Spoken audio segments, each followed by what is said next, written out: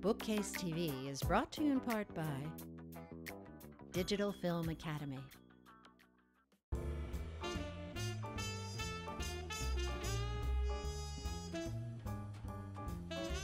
Last week we talked about male thriller writers and saw how they managed to retain their sanity and how the genre itself was conducive to that.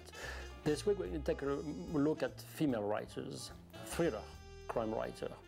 Back in the day there were very few women writers, but today they come to dominate quite a few genres, especially in romance domain and erotica, and thriller is a big turf for women, even though the things are way more nuanced. So we're going to take a look at this crime writer and see what kind of women they are. To find out, we've dispatched our most faithful investigator, who is going to help us answer those questions.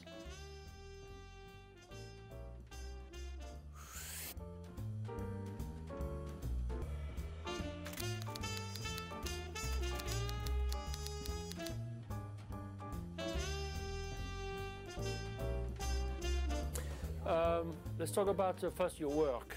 Yeah. Because you are a lawyer by trade, correct? Correct. And you did not start writing before a few years ago. Right. I started writing after law school. After law school? Yep. Okay, so which was 2 years ago? I love you. That was a fair amount of time ago, but I realized the writing is a little restrictive in the law.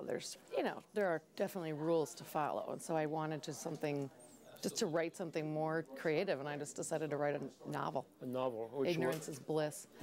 I wrote a novel called Burning the Map about a woman who goes to Rome and Greece after she takes the bar exam, and the vacation changes her whole life. Okay, something good good happened, I kind of something wanted bad my happened? whole... Well, you know what, it's always a piece of us in our writing, isn't it? Right. A friend of mine is a criminal defense lawyer. She loves being a lawyer, by the way. She ran into a gentleman, a young man, in a county jail, and she said, "You look familiar." And he said, "Well, I've been here for 6 years waiting for a trial." 6 years. She couldn't believe it. She checked up on it. It was true. He had been charged with the capital murder when we still had the death penalty. And she said, this is insane. So she took the case on pro bono. I got different answers from different people on why he had been in there, but it was basically just a series of, unfortunate... So it's not like no one knew he was there. Everyone Correct. knew, but he was just Correct. going on and on and on and on. Well, and then you decided to take a case on? She told me about it. I called her. I have a book called The Rome Affair, and I had it's about a trip to Italy that leads to blackmail and murder. And I have this married couple in a police, in police custody, and they have them down the hallway from each other, and they're trying to get them to, one to say, "You know what your husband's saying?" They're trying to get them to falsely confess. So I called her for a research question, and she told me about him. And next thing I knew... I know you have an organization that takes care of those cases. Correct. Well, that's early part. Now, right. Where are you now? Well, now because I'm writing about a sassy, red-headed lawyer from Chicago. Whose name is? Izzy McNeil. Izzy McNeil, yes. And she moonlights as a private detective. Okay. In situations where this private detective needs a woman, and maybe often needs like a North Side woman to go to this gym or to go to a playground. So I've never done that. I've gone... Well, say you won't say on the camera. Right, correct.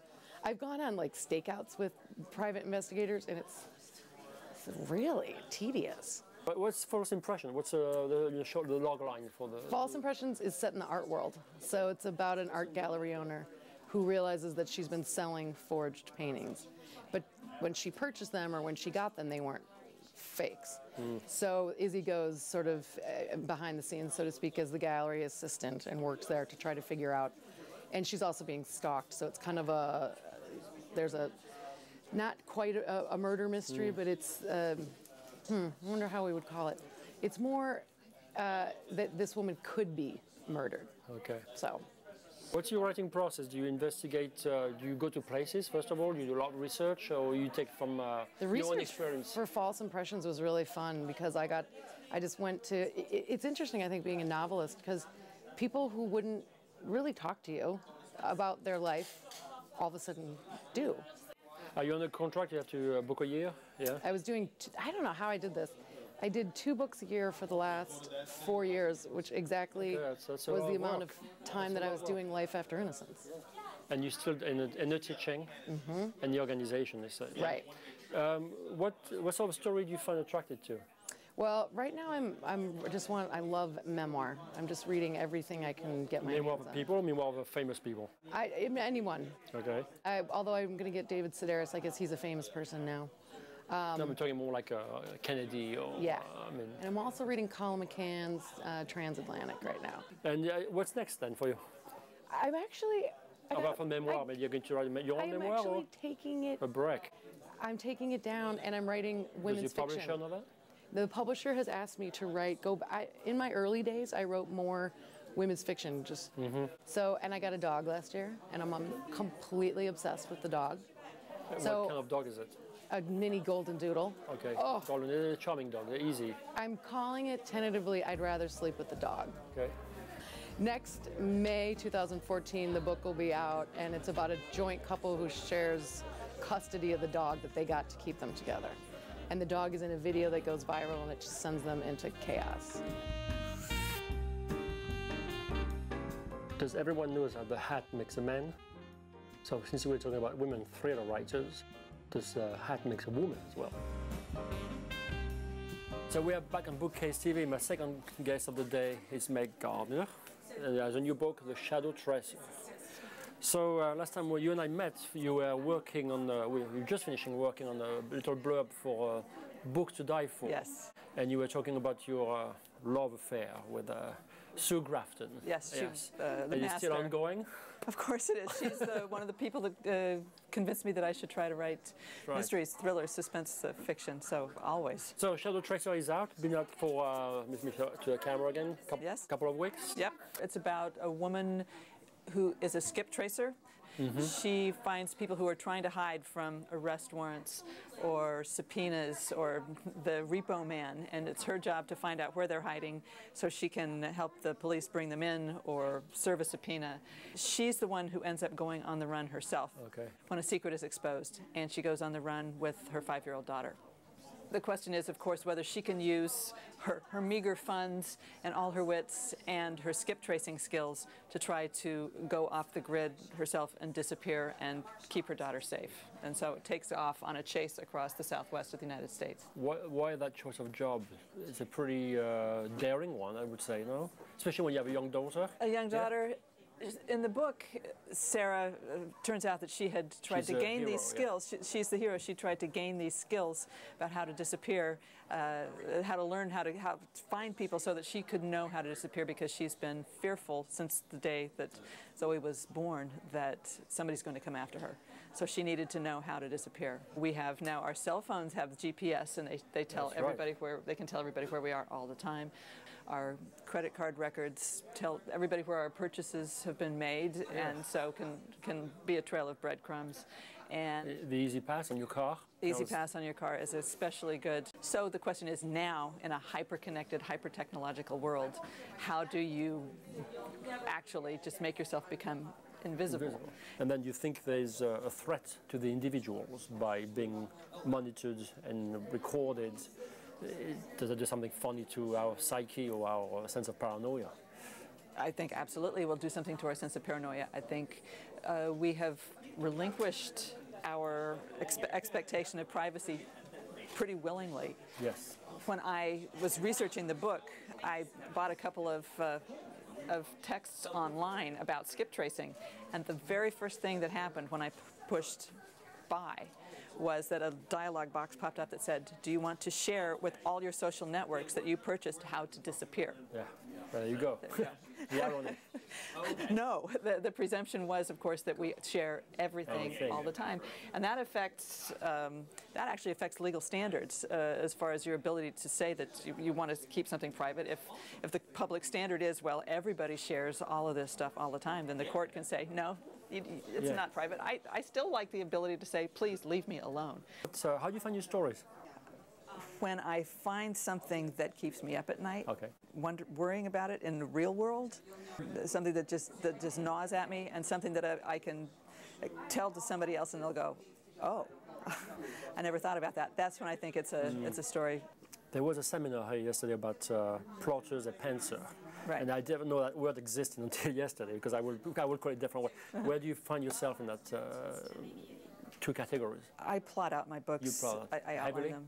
Every book, because when I didn't, I made such a mess of it that I ended up up a creek without a paddle and couldn't get my way back out. So I have to know where at least the beginning, the middle, and the end of a story, and then the rest of it comes alive on the page. But just wandering around, I don't get anywhere good. What's your timeline? I mean, from the time you get the ideas and then moving is pretty quick once you have the ideas, or is a lot of research in between? I can write a book, I hope, in a year. What keeps you writing? What keeps me writing is the fact that it's an amazing job that I can convince people that the stuff I make up in my own head is worth them spending hours or days and their money or their time in a library to convince themselves that this world is actually real. I think that's just the most amazing job that anybody could ever have. So what's next after Shadow Tracer? After Shadow Tracer, another thriller, which will be out in 2014. Okay, you're working on it already? I'm working on it, and I will... You're researching, escaping, the writing? Well, I've been doing some research here in New York, and so I'll keep you in suspense. That's all I'm going to say.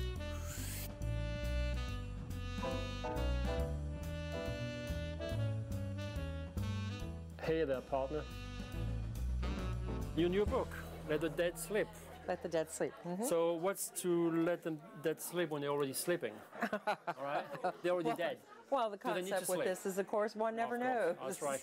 It's basically an interesting, I hope an interesting concept about a young man who's super popular, everything's going well in life, so well that he becomes a drug addict, alcoholic, and dies.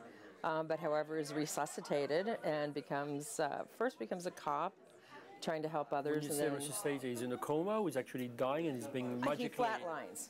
He flatlines okay, for about 6 minutes and is brought back to life. And once he comes back to life, he's not sure if something has joined him coming back to life, but things change. He sees a mysterious stranger now and then, but that's not really in the first book. And he meets up with a young woman whose dad has owned a shop in New Orleans, which he always thought of as a curio shop, and then finds out that he keeps many other things in this curio shop and that he's a collector of objects around the world. And the two of them have to come together to find a bust which seems to be causing problems.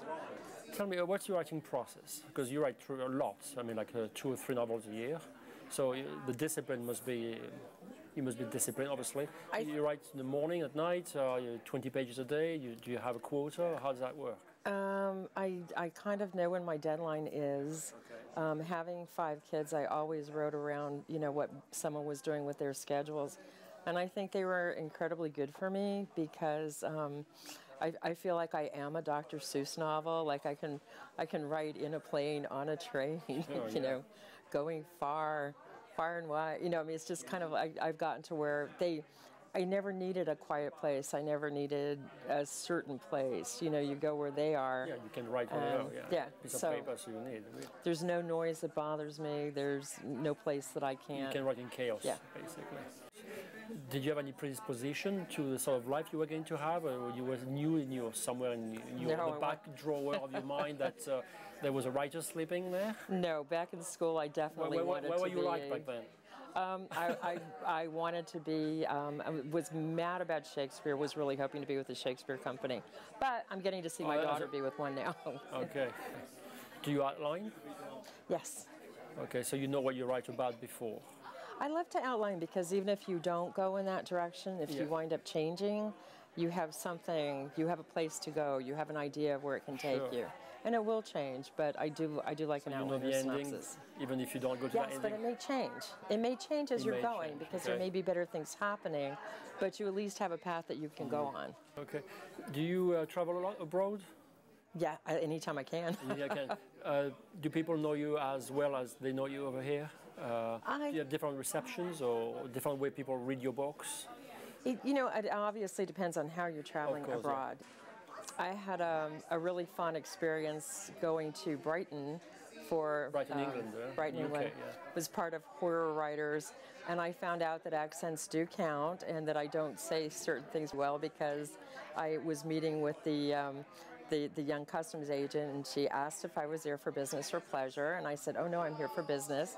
And she asked me what it was, and I said that I was there for the Horror Writers Convention, and all of a sudden she turned around to her friend and she said, blimey, Madge, could you imagine? They have a convention for that. And I was kind of like, what? And she goes, they're having a whole convention. And I was like, no, no, no, horror. Horror. Yeah. I apparently don't say this word correctly, but anyway, So, it was a lot of fun, yeah, and they were great. I'm assuming after 150 books or around that, Somewhere. you look back at your life and you have a perception of it, what a journey has been, and you've achieved so much. So what gets you excited those days? The grandkids or little things? What's Well, I'm hoping I eventually have grandkids. Okay. I have little great assuming you did, nephews. okay. I love them. Okay. I'm a diver. I still absolutely love to dive. I still, the same things. I'm still excited by a good book. I'm still story, excited by a still, Broadway yeah. play. I'm still excited to try. There's always something new. I think that's probably the best gift maybe that we get, is that part of living is essential to what you're doing, because if you don't keep doing things, you're not fresh, you're not ready to, or for me, I know people work many different ways. Well, For we're me, talking to you, yeah, so, Yeah. okay. There will be no crime unresolved in my district and jurisdiction. None whatsoever. We're here to talk about your books, the Books of Spies, yeah, which has been out for a couple of years now. Couple of years now, yes. And what's happened since? Well, I'm working, of course, on another one. Okay, the same that series? is a sequel Okay. to this one, Okay. yes. Carrying on the same characters. A man named Judd Ryder, who is retired military intelligence, and the woman is Eva Blake, who is a former curator of ancient manuscripts. And the What kind of manuscript? ancient manuscripts. Oh, ancient. And medieval too. And the carnivore, who is a mysterious assassin who is now in book number 4. This is, Okay. and he is so much fun to write about. Okay. The So he's- man without a face. Nobody has ever really seen what he looks What like. it looks like, yeah. Yeah. Interesting. It's like the Louis XIV's brother, the twin brother, who they put a still cast on his face for all his life. Yes, yes. Anyway, But someday we will see. something we will see. Well, In a how future many book. books? Do you have to wait for that? Yeah, I don't know, maybe 2 more. 2 more? Okay, Yeah, so not there's very hope. ambitious. Okay. We have to let the audience know that you're still writing the espionage, yeah? Yes, spy The novels. spy novels, we Yes. say the French way, espionage. Espionage. Okay. What interested you in that first? I was an editor at a think tank, Okay. and I had top secret security clearance. And that kind of got me into that world. And there were mysterious figures with maybe only first names That was passing through. a place in DC or what was No, it? in California, In actually. California, okay. Yes. At the Cato Institute or some of those It was places? called Tempo. It was a Tempo, okay. GE military think tank, but of course part of the military was Military. very, very, and we did very interesting things, like we put water in the desert, and then we put missile silos in mountains. So it was quite a range. It was so fascinating because I had to punch numbers in every keypad for every door I went through, and I was always in trouble because I'd forget and leave papers on my desk. You know. But obviously you did not forget the information you read. I'm supposed to put it, every time I walked out the door, I was supposed to put everything in a safe, and it was like, I want a drink of water. Can't I just go get, no. I was a bad girl. But I learned so much, and it was so much fun to see. How long was that period About of your 3 life? years. 3 years, long enough to... Yeah, and to make contacts. And in from France. then you decided to become a writer? That's a I was a progression? journalism graduate, so I had been a reporter in Phoenix. I was a magazine editor. I had done just a lot of stuff. I wrote ad copy, but I'd always wanted to write novels. Okay. That was all I ever really wanted Do to you feel any affiliation with the Mata Hari? Or even though you have access to private information or secret information, the fact you've been going on for all those years about the same topic, there has to be something about you that's... Secretive? Well, or I don't know if that's what you say, but there's got to be something more on the human level that must tie in. Right? That's a wonderful question. I don't think anybody has ever asked me that. So I think that, I'm interested in power. And keeping secrets is a very powerful act. And just as people keep secrets that impact their entire families. From each other, yeah. Husband and wife and... Everything. And sometimes they don't even realize they're keeping secrets. But governments do the same thing.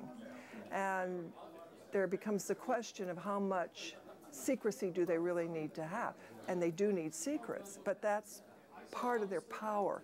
And the intelligence agencies are, in my opinion, the fourth leg of government, because they are the resource for a lot of policy decisions that people don't realize. What was your inspirations, your influences when you started to write? Was it Robert Ludlum? And, Oh, I loved Ludlum. I loved Forsyth. Frederic Forsyth, okay. Frederic Forsyth. I loved Ian Fleming. Still do. All of those. Helen McInnes, who What was it about them? Is it just the story, the way it's written, the classiness? Or? I love adventure. Adventure, okay. I just love adventure. And because I am fundamentally a shy person, I can have adventures in my head without talking to anybody. We were sitting in your panel yesterday. We were talking about the 5 rules for writing. Oh, you came to that? Yes. How nice. And did you apply that to yourself? Yeah, I do. When I get stuck, I didn't mention it there, but I'm always interested in the villain. If you don't know what the villain is doing in your story, you often don't know how to move the story forward. You often don't know how to figure out the plot. Sure, you need a strong antagonist. You must have a believable, strong, a worthy antagonist.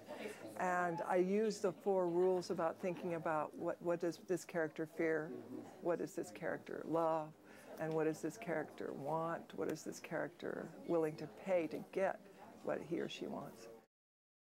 This is what I wear when I go on vacation. But still, the hat makes a man, and the hat makes a woman.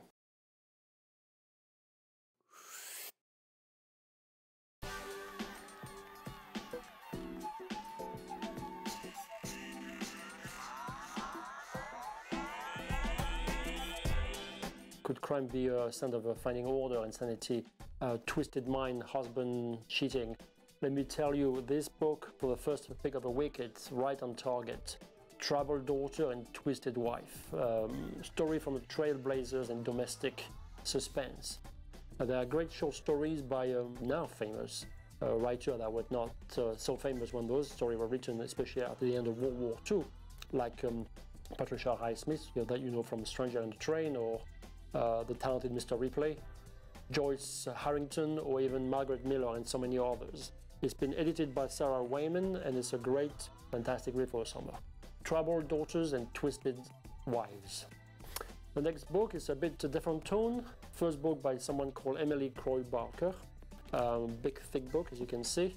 It's quite heavy as well.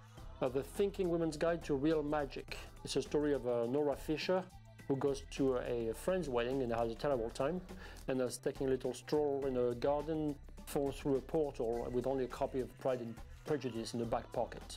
She meets a charming woman who takes her to a life of riches and decadence where things are going to happen to her.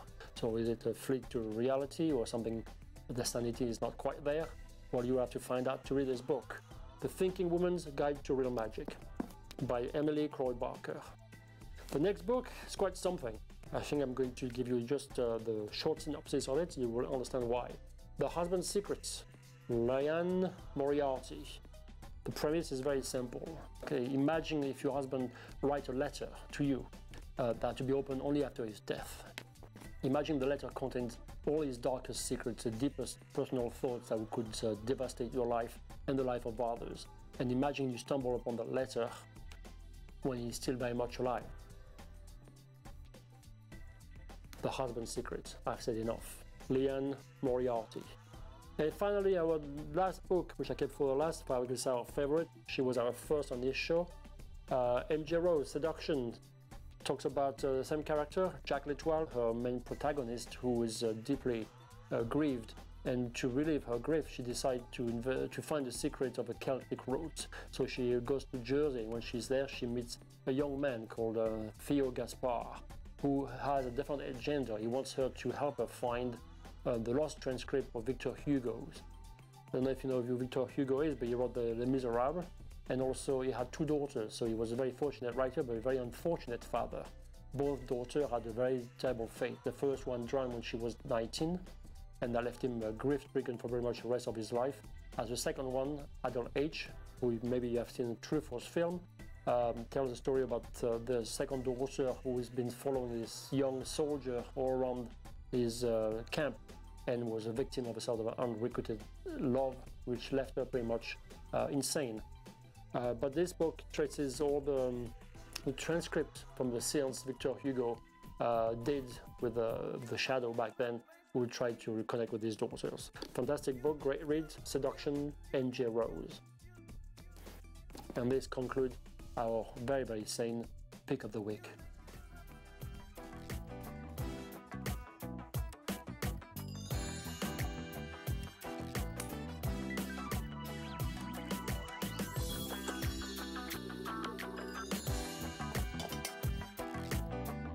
Do I look like a serious writer now?